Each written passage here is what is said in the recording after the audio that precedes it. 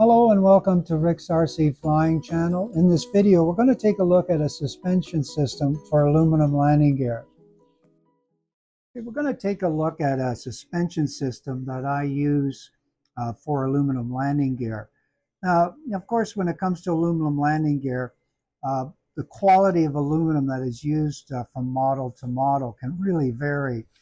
Typically, the aluminum is quite soft. It really bends easily. Of course, it comes in different thicknesses. And there are aluminum alloys that really resist bending or almost next impossible to bend depending on the thickness and alloy.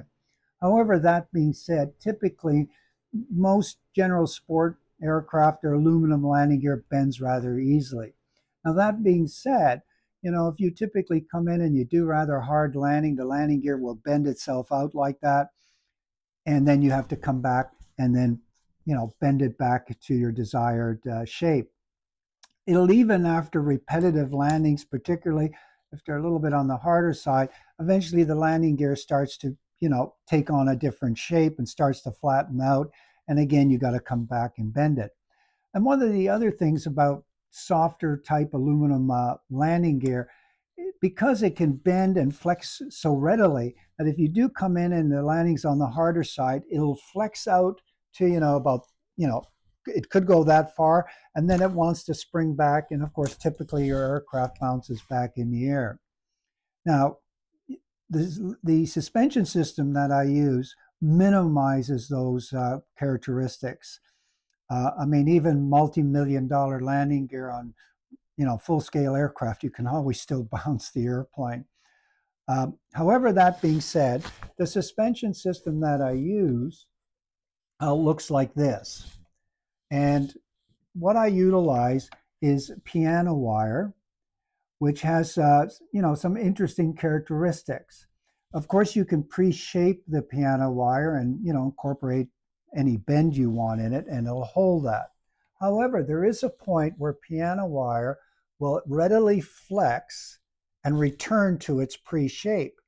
So, you obviously can exceed a certain angle, but generally you can take advantage of that characteristic where it can flex it and it'll spring right back. It won't go back the opposite direction. It'll come back to its pre-shape. In saying that, this is pre-shaped piano wire. However, though, if I were to, take it off the landing gear, this part here, I still can flex it and it'll want to spring back to its pre-shape. So utilizing that, what it does, and it's particularly useful on the softer type of landing gear. And you can make this suspension system for any size landing gear just by scaling down the material sizes you're using. So in other words, by using this suspension system where the piano wire will want to return to its pre-shape. So if it's pre-shaped in here, that when you come in and it's rather hard landing, instead of flexing out this far, it'll only flex out to a certain point and then want to return automatically to its pre-shape. So by minimizing how far it flexes out, and it absorbs the landing and doesn't have that much distance to spring back, it minimizes the tendency of the airplane to bounce back in the air. And I found it to be rather effective, particularly when you use it on the softer type aluminum landing gear. And the nice thing is, no matter how hard you do the landing, it'll always come back to its preformed shape. And for example, like this is really heavy duty landing gear. It's for a fairly big airplane and it's, reasonably heavy. This happens to be an aluminum alloy. It's a 6061, so it's very difficult to bend. As a matter of fact, if you want to shape this type of landing gear, you have to anneal it. It has to be heated and properly treated. I do have a separate video, I'll provide it in the description, which shows you how to bend your own aluminum landing gear and effectively accomplish a permanent shape for it. Now, I've used this type of suspension system. I have an airplane that's 30 years old, and during that time I've done my share of hard landings, but still to this day, that landing gear is exactly the same shape as it was when I installed it 30 years ago. because this suspension system, even though you can even flex this aluminum, it has that flexing characteristic. This piano wire ensures that it'll want to come back to its pre-shape.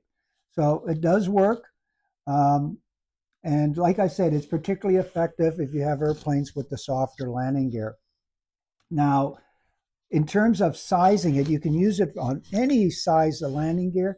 What you would do is use a smaller diameter piano wire. These posts, you would use smaller posts.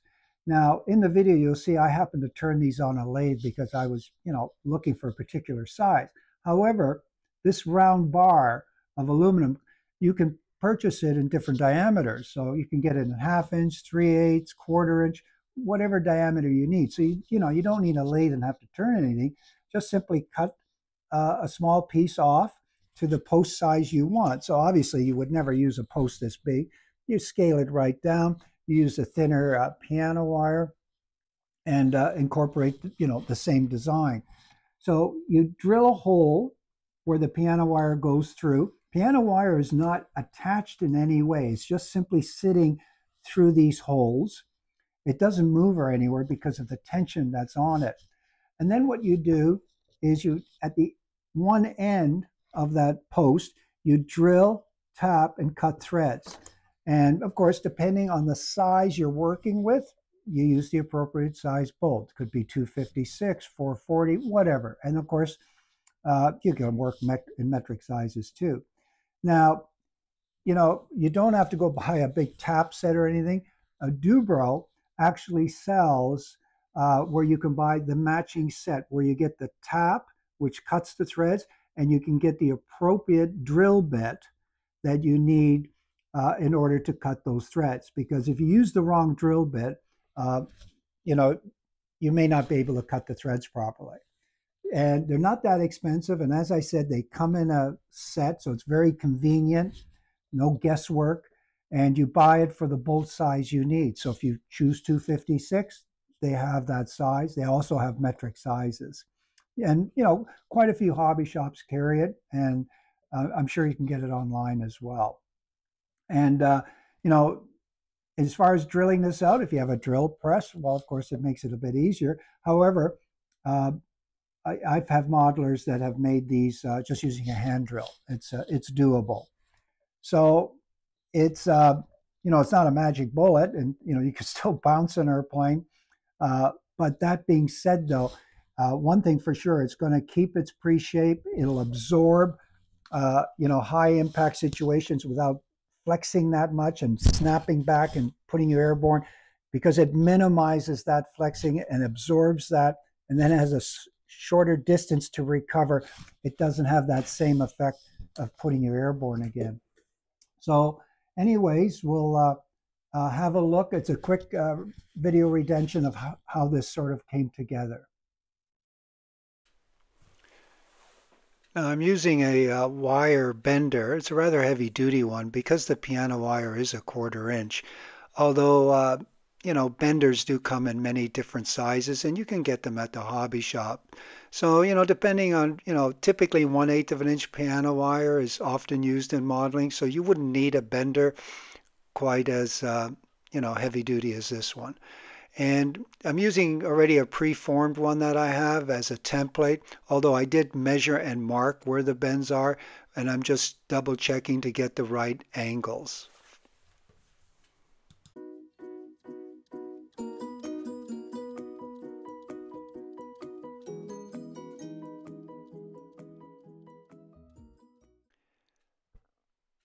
Now I used the piano wire, which was longer than required, and after the bending, now I'm cutting it to the correct length. Now I'm simply drilling the holes out to accommodate the posts for the piano wire. And there's 2 of them in each leg, right in the center. Now I happen to be custom sizing my posts, but you could use the stock round gauges that the aluminum comes in. The part to note is, though, that you will be drilling a hole at the end of it, which will accommodate the bolt to mount the post, which is about to take place there now. And you could do that on a normal drill press or even with your hand drill if you don't even have a drill press. And now this is the hole which will accommodate the piano wire.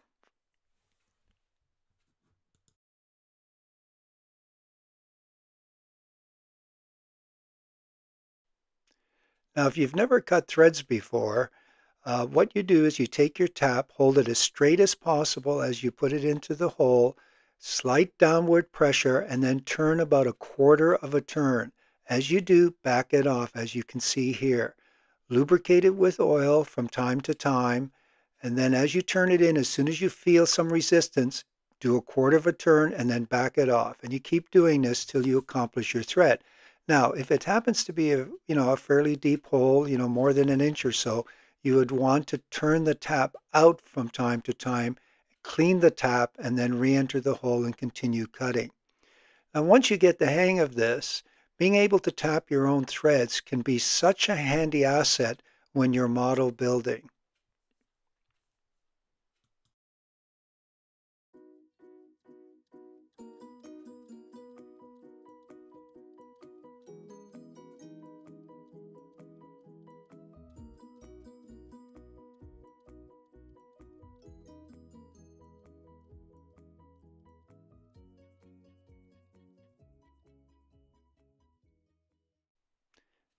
So once you've completed cutting the threads, clean the tap itself, and then you take your post out and just thread it back in. And you can do this a couple of times. We just want to clean the threads out, and we also want to check how they turned out. And they feel real good, and we're going to turn it off and cut some more.